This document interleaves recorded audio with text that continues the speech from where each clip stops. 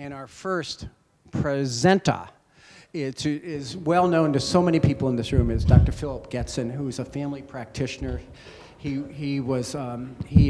has treated thousands of people with CRPS over the years. He's one of our favorites.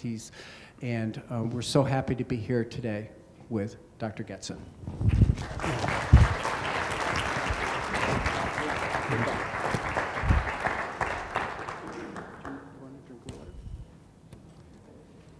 Good morning, New Jersey. So, Jim said we should tell our story, so I'm going to tell you mine. In the mid-1980s, I had a patient come into my office who had a constellation of symptoms. I had no idea what was wrong with her. So being the diligent family practitioner that I was, after having run a few tests, I sent her to a specialist, and then another one, and another one, and another one. And at thousands of dollars and multiple tests later, I was absolutely positively sure of what wasn't wrong with this woman, but still had no idea what was wrong with her. So I went to Jefferson Medical Library because we had no computers in the late 1980s. I had a roll of dimes for photocopy machines. Some of you may remember those devices. And I spent all day Saturday looking, found nothing. Went back on Sunday, and about halfway through the day, I found a reference to causalgia. And I thought, wow, I got this. And I spent the rest of the day throwing dimes into the photocopy machine. Came back and said to the lady, I know exactly what's wrong with you. You have reflex sympathetic dystrophy. And she said, great, what are we going to do? And I said, I have no idea. So I embarked on a course of understanding and learning for myself, going to lectures, reading books, and this. And in 1999, I got a phone call from the RSD Association, which was then in Haddon Heights, New Jersey. And it went something like this. Dr. Getson, my name is Mary. I'm from the RSD Association. I said, yes. She said, we know we're having a big conference this weekend at Caesars in Atlantic City. I said, yes, I know. I'm really looking forward to it. As a matter of fact, my colleague and my friend, Dr. Schwartzman, is the keynote speaker. And there was a pause. And she said, well, there's a bit of a problem. And I said, well, what's the problem? She said, he can't make it. I said, well, that's not a really good thing, so I guess you're going to cancel it. And she said, no, we're not going to cancel it. And I said, well, who's going to be the keynote speaker? And she said, well, Dr. Schwartzman suggested you. And I went, because I had never given an RSD lecture before. So what happened at that point was I got the books out and I put together a program. And I thought, well, I'm replacing the world's foremost expert as the keynote speaker in this conference. So I have to be really good. I have to be really sharp. I have to get in there and I have to hit it out of the park. I've got to bring my A game. So in October 1999, I stood up in front of a group of people about half the size of this at the 3rd annual RSD Association conference. And it was quiet after I was introduced, and I opened my mouth and I said, I don't know. They were the first 3 words of that lecture. And people looked at each other, and I see people muttering, if he doesn't know, and he's the keynote speaker, and what are we going to get out of this? And so life comes full cycle, and 16 years later, I'm here as a keynote speaker back in New Jersey, which, as most of you know, is where we practice, to tell you that 16 years later, while there's a lot that we still don't know, we've come a very long way. We're helping a lot of people have a quality of life. We're doing research. We're doing treatments that were unthought of 16 years ago. And we have internets, which we didn't have then, to be able to communicate with each other and to be able to learn and to research and to move forward. So my plan at this point is this morning to give you fundamentals. I'm not going to stand here and try and tell a patient with reflex sympathetic dystrophy, complex regional pain syndrome, what it feels like to have the disease. I'm not going to try and tell the caregivers and family and friends what it's like to live with somebody. I'm going to try and educate you as to the fundamentals this morning and some specifics this afternoon, which you probably don't know, and see if you can leave here smarter and more inquisitive. So the history of CRPS dates actually back to the 17th century with King Charles IX, who had persistent pain and contracture of his arm following bloodletting. We've given up that procedure, by the way, for CRPS, and moved ahead to the Civil War when they first termed causalgia. In 1900, Sudeck talked about complications of limbs and swelling, and the term reflex sympathetic dystrophy came to be in 1946. So for those of you who are told this must be a new disease, nobody ever heard of it, et cetera, it actually goes back, as you see, 4 centuries, I'm sorry. Okay? And it has a lot of names. Every name that you see here is a name that has, through the course of those 4 centuries, been applied to this disease. Now, most of you are familiar with that term, too, from the bottom called reflex sympathetic dystrophy, and I'm certain that at some point today, I will drop back and use the term instead of complex regional pain syndrome. But these are some of the terms that are applied to the disorder. And it is an inflammatory neuropathic pain disorder, and I put number 1 as number 1 because it is severe pain that extends beyond the injured area and disproportionate to the inciting event. Now, what does that mean? Well, you twist your ankle, and maybe it's really a bad sprain, but how long does a sprained ankle take to get better? A couple of days, a week, maybe a week and a half if you're walking on it or trying to do too much. But if a month or 2 later, that ankle is still swollen, that ankle is still exquisitely painful, and that ankle is one that you can't walk on, there's a problem. And this is something that's poorly understood by the community and the medical community. So disproportionate to the inciting event means something that should heal that for whatever reason has not healed. Edema is swelling, movement disorders, atrophy, and dystrophy. Okay, there is no single cause of CRPS. Some of the causes include what you see up there. I see a lot of brachial plexus stretch injuries, people that reach up or reach out and the arm is yanked and pulled and the plexus, which is in here, gets stretched. And as a consequence of that stretch injury, the nerve, which is supposed to be like a rubber band and go back into its normal configuration, simply doesn't do that. It acts more like saltwater taffy. It kind of gets stretched out and stays there. And nerves that get stretched out are not very happy, and so they talk to you. And they talk to you by saying, I hurt. So a plexus stretch injury is probably what I've seen. Dr. Harden, who is a member of the Scientific Advisory Committee of the RSD Association, says that following fractures or total knees, 11 to 18% will develop CRPS, which is the reason why people with chronic pain syndromes go to orthopedic surgeons who will run in the other direction rather than do some surgery because they're afraid they're going to make a bad situation worse. We'll talk about that later, too. So it is, for me, imperative to control the underlying causes. You need to have the body as healthy as you can have it to get the CRPS under control. If the diabetes is out of control, if the thyroid is not working correctly, if there are medical problems, those need to be corrected before you can really hope to get the CRPS under some level of control.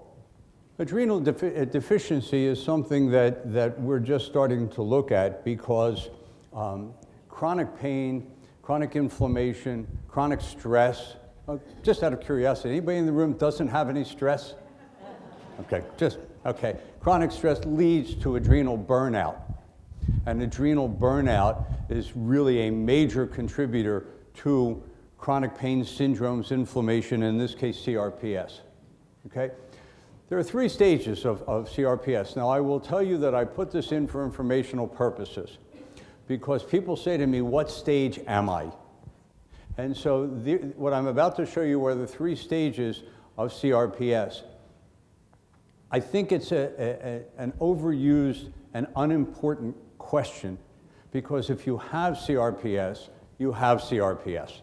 And it really, there's a blurring of stages from stage 1 to stage 2 to stage 3. You will see some of the things in stage 1 that go into stage 2 and go into stage 3. But stage 1, changes in skin temperature, faster growth of hair or nails, or slower growth, muscle spasm, joint pain, burning, skin changes, swelling, back to disproportionate pain and sensitivity to weather or barometric pressure changes. Stage 2 allegedly lasts 3 to 6 months, and again you see edema in there. Short-term memory loss seems to get better. We'll talk a little bit more this afternoon about sensitivity to light, sensitivity to sound, and sensitivity to vibration, which is what they are. Here they're saying slower hair growth and brittle nails. And stage 3, which is irreversible. And again, I don't ever think it's irreversible, because once you think something's irreversible, you've sort of given up. And I don't believe in giving up. So they talk about muscle wasting and more pain and accelerated changes. So it's kind of bad, worse, and worst, if you will. But those are the 3 stages of CRPS.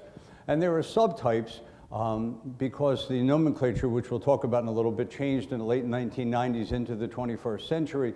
And what used to be called reflex sympathetic dystrophy is now called CRPS type 1 without a nerve lesion, and CRPS 2, which involves a nerve injury. And again, there tends to be a little bit of blurriness there as to whether or not the nerve has been injured. And you really have to say to yourself, well, what does that mean, a nerve lesion? Is it a nerve injury? Is it a permanent nerve injury? And CRPS 3, which is now not otherwise specified, came from the Budapest criteria, which you will see shortly, which meant that people sort of have symptoms that kind of look like CRPS, but we're really not willing to call it 1 or 2, so we'll call it something. And so they've called that CRPS NOS. Quite frankly, I've never seen a case, but that's the nomenclature. And so the FDA has called this a rare disorder. It is anticipated to grow by at least 50,000 new cases annually. Now, understand that's 50,000 recognized cases.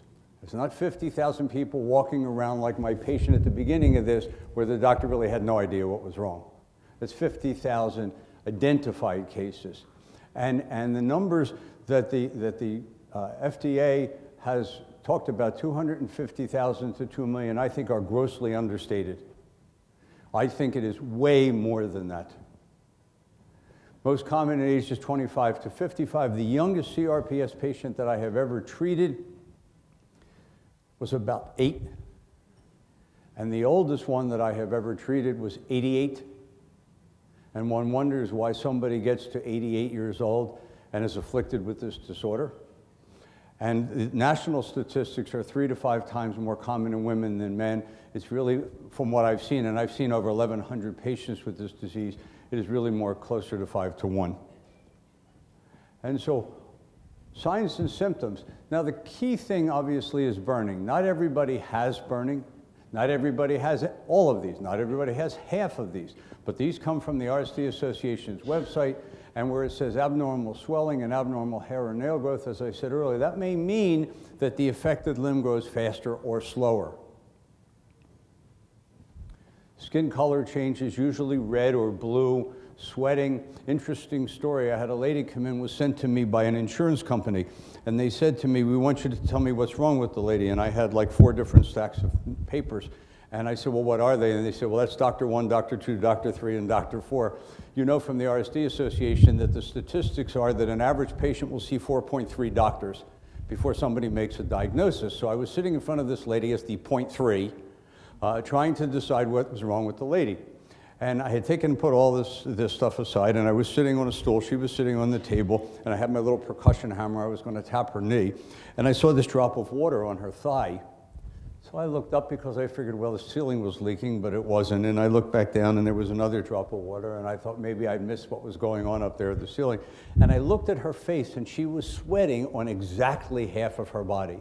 Like Two-Face in Batman, if somebody had drawn a line right down the center of her, she was soaking wet, sweating on one side, and dry on the other side. So I took the stacks of paper and I kind of piled them up and said, well, I don't need them. But this is what happens. You get sweating in the affected areas, and she had one-sided disease, as most people start with, and it was really very easy to move on from there.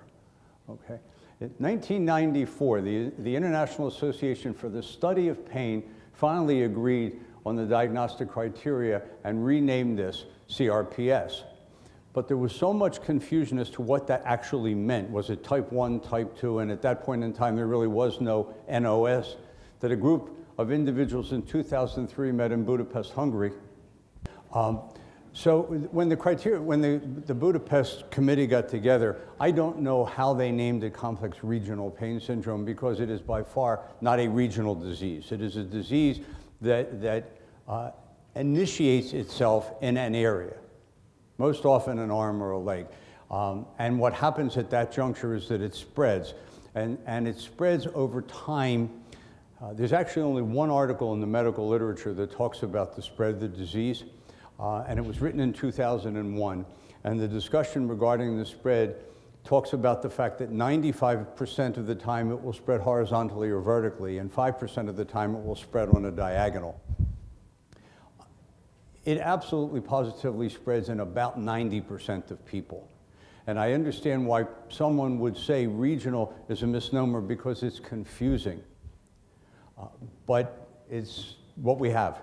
And I think that if you don't expound on it, if it's just CRPS and somebody doesn't call it complex regional pain syndrome, you probably get away with it, because most people don't know what CRPS letters stand for anyhow. It's an interesting thing, but there's not much we can do with it, because that's what this criteria is, and it's what has been accepted as the current nomenclature, and until it's changed, we all understand differently. We can educate people to understand it differently, but that's the reality of it. The criteria was to establish a uniformity in the nomenclature so that everybody was on the same page and looking at it from the same way, and this, as we said earlier, is what came to the establishment of the NOS criteria. And they established these criteria, which again start with continuing pain disproportionate to the inciting event, and talk about subtypes, sensory vasomotor edema. And so you need to have one of the three symptoms and one sign in two or more. It's a very technically complete but difficult to put into simple terms criteria. And it really is meant more for medical legal reasons, so that we can say this person has this disorder basically because they meet this criteria. So let's talk about exacerbation. All of these things, and everybody in the room who experiences this firsthand or secondhand knows about some of these things. We know about stress, we know about cold. It is actually the barometric pressure more than an individual temperature gradient that creates the problem. Humidity, poor diet, we'll discuss that over lunchtime, Lyme disease, candida, etc. Spread of the disease was what I talked about before, and that's the article that was written in 2001. So how do you diagnose CRPS? Well, what you do, and what most people do, is they do x-rays, CAT scans, MRIs. I'm going to skip triple-phase bone scans for a minute, laboratory tests, somatosensory evoked potential testing, which is rarely done, quantitative sensory testing, which is a measurement of vibrational sense and the response of the body to heat stimulus, and there's about 10 of them in the country, one over in Philadelphia. Triple-phase bone scans used to be done as the quote-unquote gold standard. The problem with triple-phase bone scans is twofold. One, you're sticking a needle in somebody's arm and injecting a radioactive dye. So you have a person who has a chronic pain syndrome that may very well be in the arm, and now we're sticking a needle in that arm and injecting a dye and putting them in front of an x-ray machine which scans them, having had probably 3,000 x-rays in their life anyhow. The bigger problem is that statistically only 10% of triple-phase bone scans show the disease. So you're going through all of that for a diagnostic test that's about 10% accurate, and in my mind, okay, not only is it bad for you, but somebody on the other side, somebody on the dark side, the insurance industry, is looking to say, see, the bone scan's normal, therefore you don't have CRPS. So unless I've got a 90 or 85% accuracy with the test, why am I going to do a test that's harmful and doesn't work? So I don't do them. Discograms and myelograms and arthrograms are invasive tests where needles are injected into the spine or a joint in advance of surgery. Thermography, which some of you know is infrared imaging, is, in my mind, the only diagnostic test that will show you this disease. It is a sensory test of the sympathetic nervous system, and a little bit later this afternoon we'll look at some thermographic slides and I will show you why. Okay? It is of great benefit because, okay, it looks at the blood vessels which are controlled by the sympathetic portion of the nervous system. And as it says right here, the hallmark of CRPS, excessive vasoconstriction or narrowing of the blood vessels that can cause cold hands and feet. Okay? So we're looking at images of the sympathetic nervous system from sympathetic origin, and it gives you a non-invasive, non-radioactive, no needles, better than 95% accuracy diagnostic test for this disorder. Okay? Treatments. Now, Mr. Butler will come following me and talk about physical therapy and some occupational therapy and maybe even some recreational therapy. And Dr. Boyajian will follow him and talk about injections and infusions and stimulators and intrathecal pumps and radiofrequency ablations. I put them up there so that you can see them. You will hear much more about that in the ensuing 2 hours. Okay? Medications, there's a whole bunch of stuff. I want to just take a minute and talk about pamidronate and neridronate. Pamidronate is a drug that was released for calcium-related tumors some years ago and went generic and really didn't get a lot of use because there weren't a lot of calcium-related tumors, and has resurfaced as a potential drug for the treatment of chronic pain, failed back syndromes, and CRPS. It has been used intravenously in a couple of research studies. There is a pilot program from a pharmaceutical company that is going to use an offshoot of pamidronate to try that as a research study to see if it will work in its oral form. Okay, it's not pamidronate per se, but I know they're here today to listen, and we have great hope of trying to find something that will work that doesn't involve intravenous medication. Neridronate is the second generation of pamidronate. It is currently being studied worldwide. It was studied in Italy in a very small window of 21 patients where they found that it worked very well in CRPS type 1 patients who had had the disease 6 months or less. Some of these other things, mexilotine is an oral form of lidocaine. These are topical agents. Dextromethorphan is the DM in Robitussin DM. Amantadine used to be used for flu and Parkinson's disease. IVIG is immune globulin that's done intravenously. And all of these are pretty common anti-epileptics or gabapentin and everything that followed gabapentin. It has been my understanding, and it's my belief, that you treat if you're going to use medication, use muscle relaxants for muscle pain, use anti-inflammatories for inflammatory pain, as opposed to taking pain pills for everything. Because pain pills don't work for muscle spasm. Pain pills don't work for inflammation.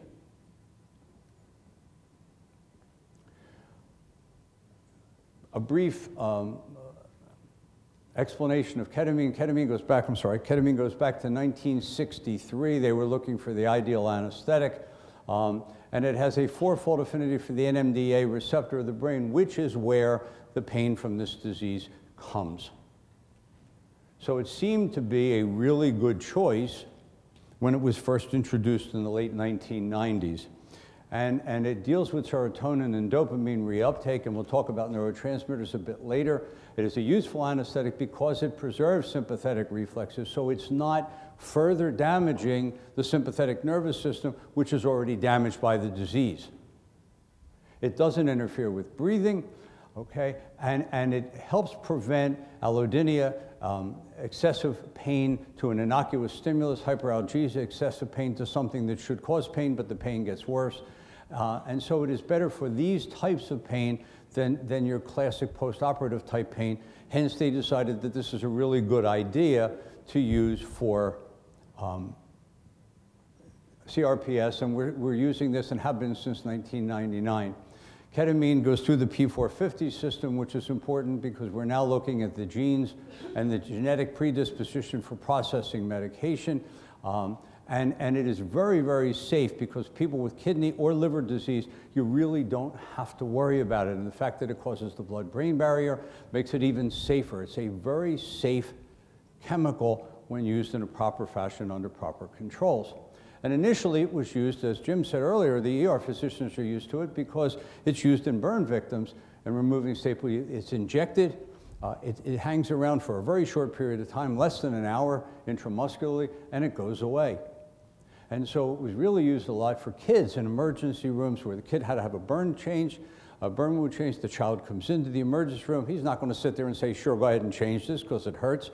They would give them a shot of ketamine, put the child in la-la land for a very short period of time, change the burn dressing, send them on the way. Child wakes up, no pain, moves on his way, and no side effects. Chronic non-malignant pain, cancer pain, dental sedation. There's still a lot of oral surgeons using ketamine to do extractions in the office. Okay, you can give it intravenously, orally, topically, and intranasally. I have some concerns about intranasally because intranasal ketamine in patients that I have seen has been shown to create bladder problems. And the other problem with intranasal, although one would think it works better and faster, and it does work faster, the tolerance seems to decrease very quickly, meaning that you start with a dose, and before too long you need more, and before too long you need more, and before too long you need more, and before too long you have bladder problems. I'm going to have to walk back to hear you. Oral? I found that with oral ketamine, it really doesn't work very well except as a bridge between intravenous treatments. People who get an intravenous treatment and have another one scheduled 4, 8, 12 weeks down the line, and it just doesn't seem to hold. The oral seems to help it hold better because it maintains the body blood level of ketamine. But as an agent to use by itself in the absence of intravenous, not very well in my experience. So earlier I mentioned surgeons running in the opposite direction because they're afraid they're going to make this CRPS worse. Dr. Schwartzman and I did an article that was published about the use of ketamine in surgery. And it said the major finding of this study of the ketamine use as an adjunctive anesthesia in refractory CRPS patients undergoing surgery was successful in reducing pain and blocking spread in severely affected long-standing patients. What does this mean? Well, when we wrote the paper, I had 22 patients that we studied. And the 22 patients went to the operating room for a variety of problems, anywhere from dental extractions to podiatry problems and everything in between. Most of them were knee and shoulder issues. And of the 22 people that we gave intraoperative ketamine to, 0 extended the disease. And since the paper, which was about 3 years ago, there's probably been another 22 that I have sent to the operating room, and 0 have extended the disease. So I really don't have a problem sending people to an operating room to fix an anatomic problem as long as they are getting intravenous ketamine intraoperatively. And I do 2 things. I write must on the prescription. Patient must have a finite quantity of whatever the number happens to be for that individual of intravenous ketamine during surgery. And the reason for the word must, which I found out in a kind of strange fashion, is medical legally, if the anesthesiologist does not give you ketamine with a must, they are liable for medical malpractice. Okay? We're not asking them to consider it, we're telling them this must happen. And I tell the patients, when you go into that operating room, if you're still awake, you say to the anesthesiologist, is there ketamine going to be in the surgery today? If they say no, get up and leave. I had one person do that, actually. She actually got off the operating room table and left. Okay? Because why take chances? I talk about psychological counseling because families need to be involved. You are living with somebody who has this disorder. You don't understand necessarily what they're going through. Hopefully by the end of the day you understand a little bit better. But I think if you're going to do counseling, you have to do it jointly, or maybe however big the family is, everybody needs to be included in that. I have a lot of people come in and say, what about antidepressants? And my answer is that antidepressants, to me, are great for short-term use, but in a long-term disease, unless the person with the disorder is not functioning. I walk into the room, how you doing? I can't talk to you. Well, that doesn't work, okay? So antidepressants sort of have a place, but I try not to use them because you're not going to make somebody less depressed until you make them better. The other thing that I will share with you today is that I learned the hard way that Cymbalta, and I'm mentioning this because I'm sure there are people in this room on Cymbalta, is a brutal drug to discontinue. I have easier times getting people off of narcotics than I do getting them off of Cymbalta. And we were never told of that, okay? And when you try to take people off Cymbalta, they have rebound and they just have shakes and they get worse, and it is a terrible drug to get people off of, in my experience.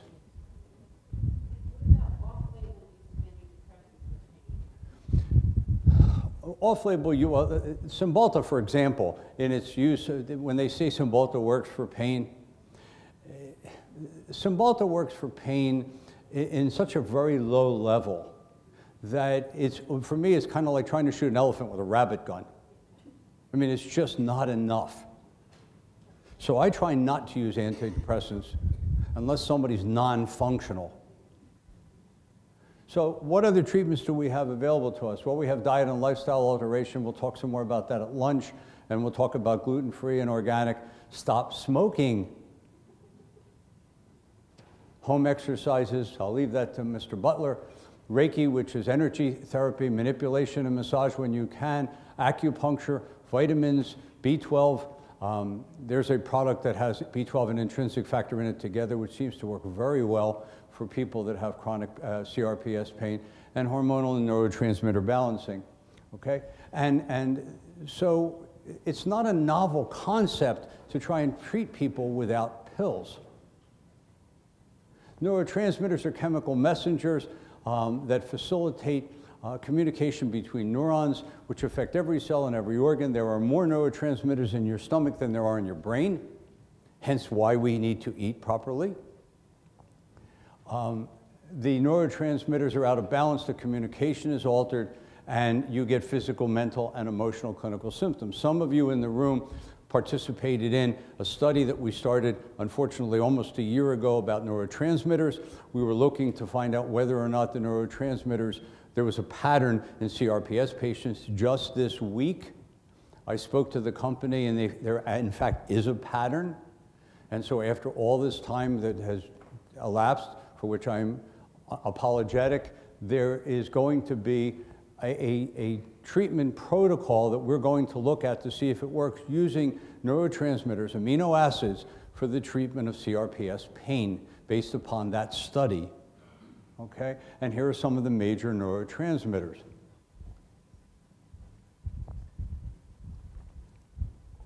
Some of the names I'm sure are familiar to you. We know that from this week's conversation that epinephrine and norepinephrine, and one that's not on here called taurine, are affected. Hormones,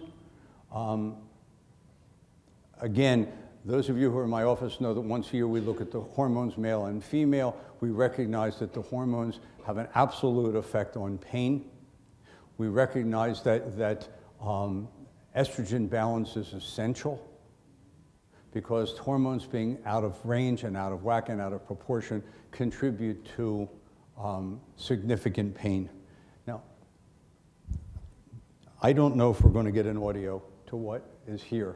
I don't think so, okay?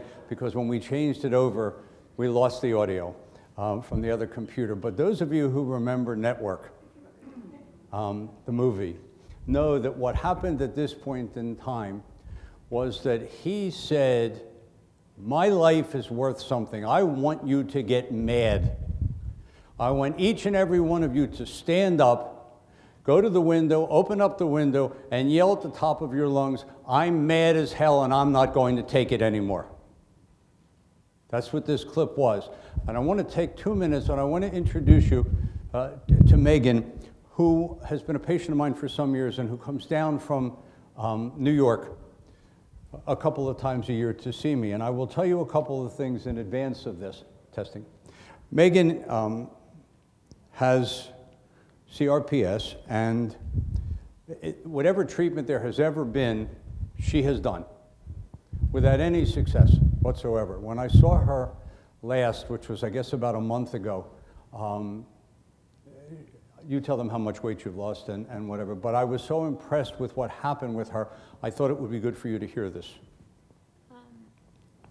I lost 150 pounds, in the, thank you. Last year, I was in the hospital. I was in a very, very dark place, as I'm sure all of you have been. And my mom and I were talking, and I wasn't happy with who I was inside or out. We all go through depression, we all go through anxiety. I'm sure we've all thought about what it would be like if we weren't here anymore.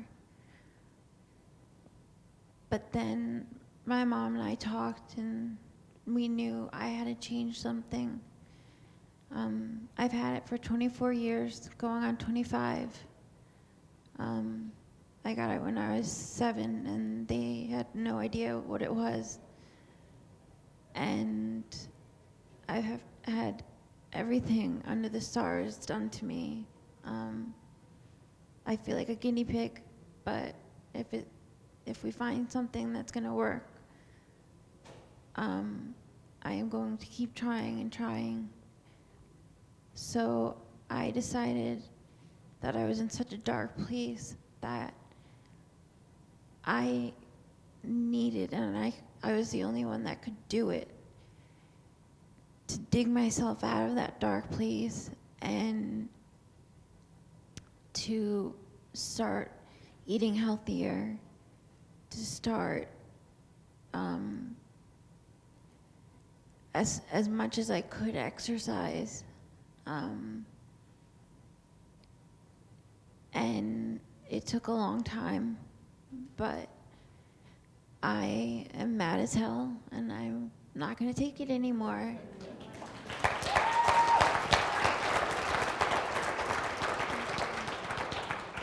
And not that I'm in any less pain, but I know that, what? I know that I'm important, and I have a lot of loved ones and family and friends that need me in their lives, and I know that I need to stick around and not let life pass me by sitting in bed, crying and being depressed about what I have. I don't let RSD define me anymore. I have RSD, but I'm not a victim of it. And I think once you, and I was at my lowest, I think once you hit rock bottom, it really slaps you in the face, and it's like, wow, you know, I've got to do something, and you're the only one who can do it. And it's really easy for me to say this because I've been where all of you have been. And going through everything my family and I have gone through, it has not been easy, but I won't give up, and I know most of you won't give up. And you just gotta get mad enough and want your life back. So it's been a struggle, and it's still a struggle, but with Dr. Getson's help, Dr. Schwartzman, Dr. RSDSA, and my family, I feel like I have a new lease on life and the way I think about it. So thank you very much.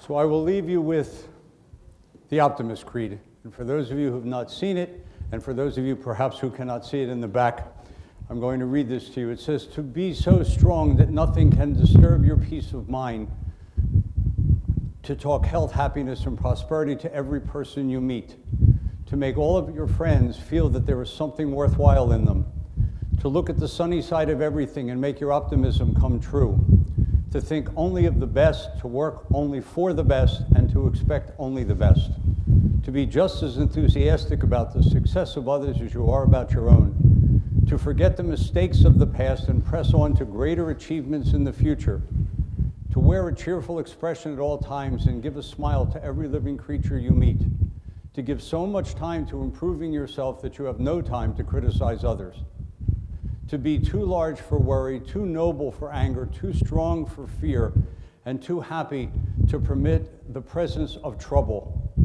to think well of yourself and proclaim this fact to the world, not in a loud word, but in great deeds, to live in the faith that the whole world is on your side, so long as you are true to the best that is in you.